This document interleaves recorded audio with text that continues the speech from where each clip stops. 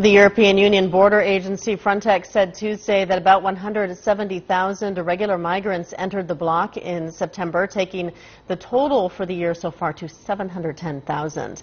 That compares with 282,000 migrants crossing EU borders irregularly for the whole of 2014.